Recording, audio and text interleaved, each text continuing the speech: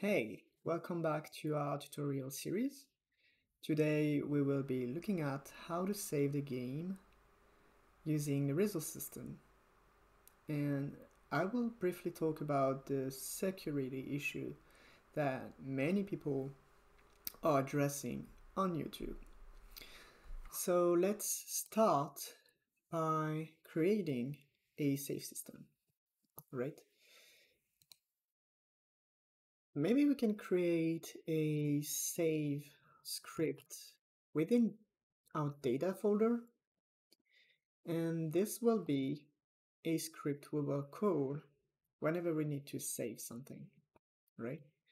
So let's remove everything and create a class save system. Maybe we can rename it subsystem then save system. All right. So create this class. So this will be a static class with static variables and functions, which will be basically saving the game and loading the game, right? So we will need two functions, save data, which is going to be a void, and load data, which is also going to be a void function. We can always flesh things out by adding error handlings, that kind of things, but at the moment I want to keep this simple. So in order to save data, we need to know what we want to save.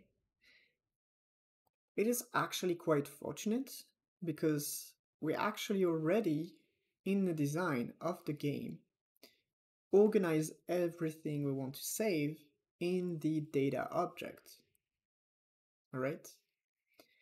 And the data object is located in our game node in here. Right? So what we want to do is to save data. And in order to save data, we will use a static method, which is resource saver min. The method is save from the object resource saver. So here we see that we need a resource to save, as well as a path to save things at. So the resource we want to save is game.ref.data. Right? As for the path, we have to create one. So let's create a constant, which is going to be, there's no need for var, I think, but we need to declare it like path. I want it to be a string, and I want it to be user : /. So this means I want to save this save in a local directory that the game will create on the user's device. Right, so this is where we want to save it, and we will just rename it save.tres. The extension is basically res for resource with an extra t at the beginning to mention that it is a text readable version of file, opposed to just res, which wouldn't be readable. I've never tried, but it's what it's meant to do. So here they are. I think we don't need to declare a constant to static. What is Godot saying about it? Yep. So constant don't need to be declared static. Right. Those two functions, though, we want them to be static because we want to be able to access these functions without having to instance an instance of save system, right? since there is no property, there's no reason to create an instance for it, right? So here, let's add the path to our save method, save call. If you're wondering why path is full uppercase, it's just a Godot way of making things. Constants are declared with full uppercase, so you know that whatever this is you call here, it is a constant. All right? So this is how it's saved. Now, how do you load? Well, you use a load function with the path of the resource. This is how you load the resource, okay? So here, this function returns a resource object, which we need to grab, right?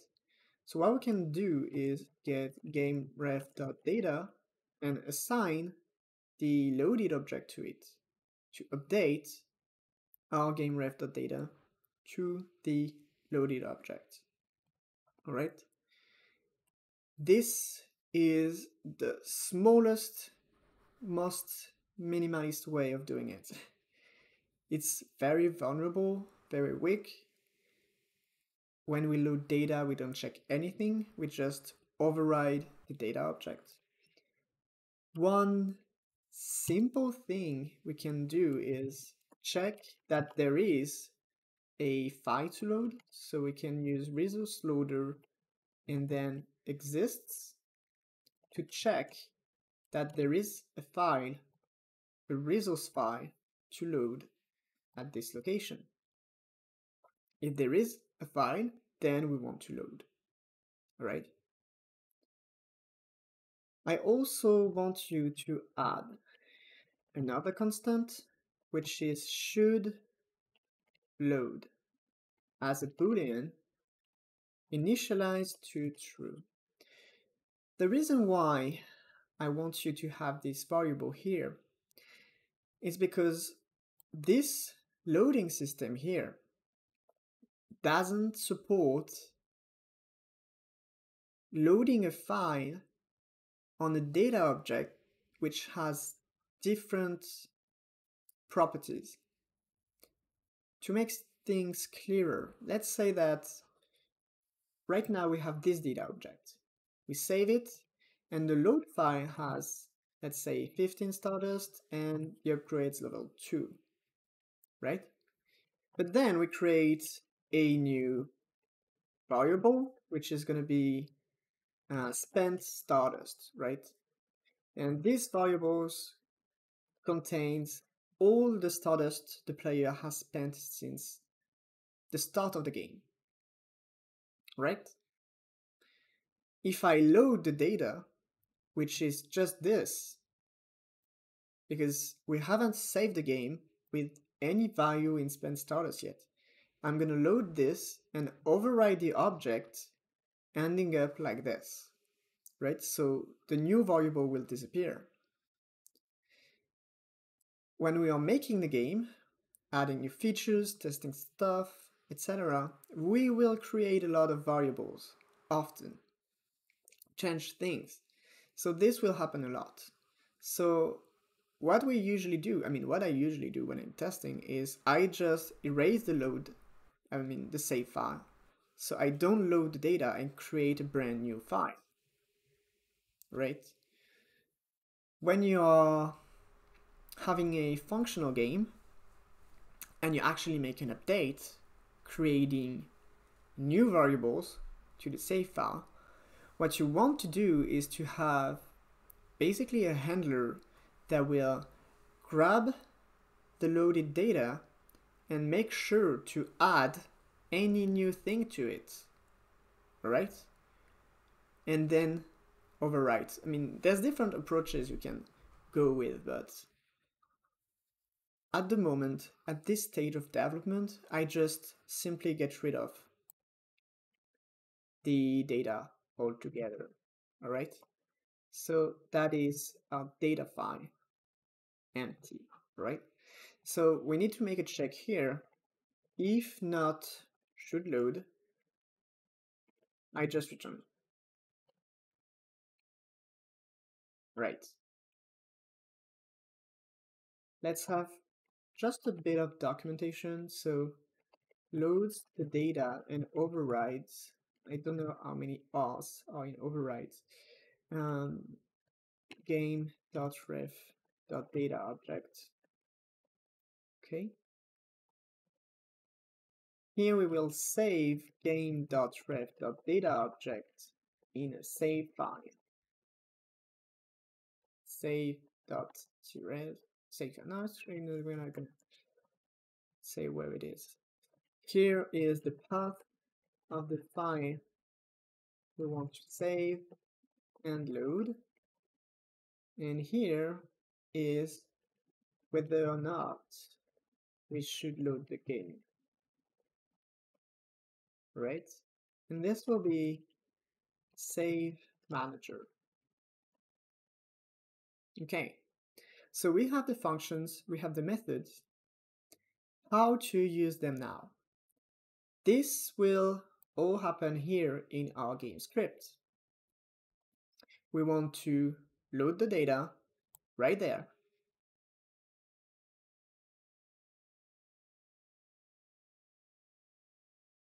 And we want to save the data every now and then. So when do we save?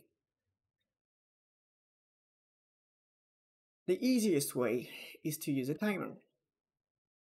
So maybe we can create it right away. Let's add a timer node right there. Rename it save timer. Let's initialize it. Auto start, yes, definitely. One shot, absolutely not. And wait time, maybe we can go with 5. Every 5 seconds, the game will save. There's no universal rule what to choose here, but yeah. So we have the save timer, all right?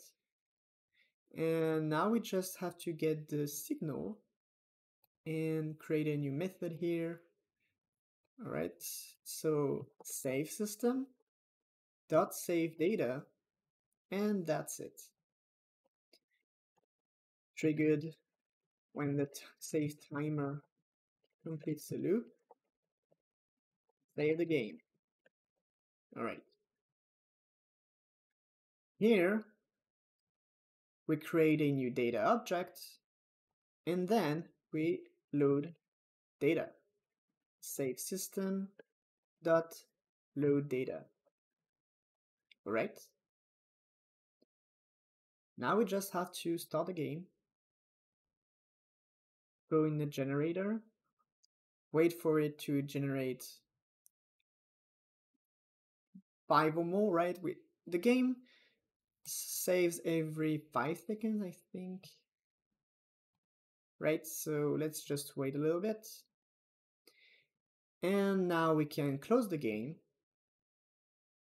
start the game again, and we actually have 17 Stardust. All right. Now we can buy clicker upgrades. Let's buy 2. Wait a little bit to make sure that the save is going through. I think it should be enough, right? We can start the game again. We have 5 Stardust, and we have 2 levels in clicker upgrade, which allow us to get 8, 11 Stardust. This is how you make a save system, the simplest way, right? By creating a resource you want to save in a file and load from the file, right? So on YouTube, there's quite a bit of discussion about whether this is safe or not, and the answer is it is not. Because since it is a resource, you can actually add methods within it, and by having the possibility to add methods, you can take any text editor or code editor, add methods to the game, and, well, first of all, cheat in the game, and second of all, you can pretty much hack the computer, right? By reaching files outside of the game. There are two things to think about when making a decision to use the resource loader.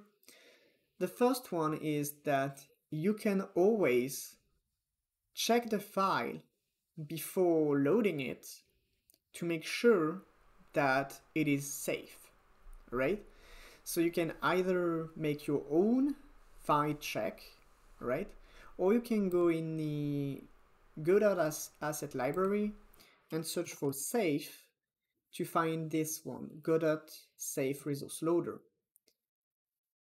This plugin will actually give you access to a new load function, which will be safe load. And safe load will actually check the load file before running it. And if, for some reasons, the file is considered malicious, then it won't load it and won't be run through. So this is a great layer of protection already, right? Another thing to think about is that absolute safety doesn't exist, right? So you can always say, well, Jason is safe, etc., etc. Yeah, sure, but absolute safety doesn't exist. And you have to measure based on your product, what is the amount of security which is needed, right? If your game is meant to share saves, then maybe it is indeed worth thinking about the safety of the saves. If your game isn't meant to share the saves and sharing saves is considered either, I don't know, cheating or that kind of thing, which is often the case in an idle game, then we can say that it's up to the player to choose to go pick up a random save file from an unknown source and add it to its game, to his game. It's important to know that we can't prevent and ensure the entire safety of the player. There are things we can do and there are things we can't do.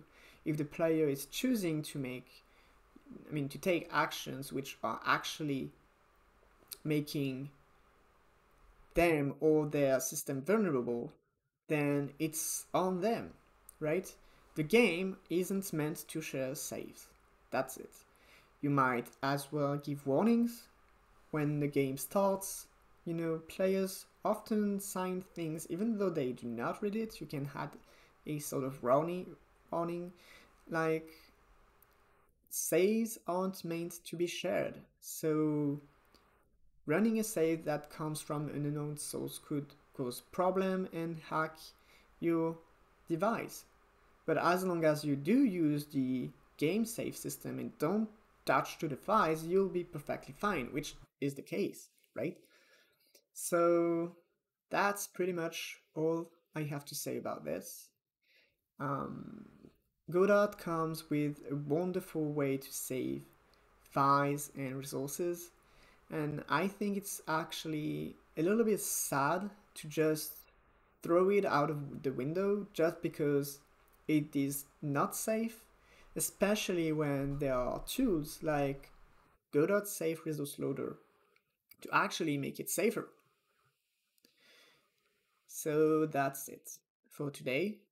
This video, which is more about talking than actually coding, but anyway. I hope you liked it and have a nice day.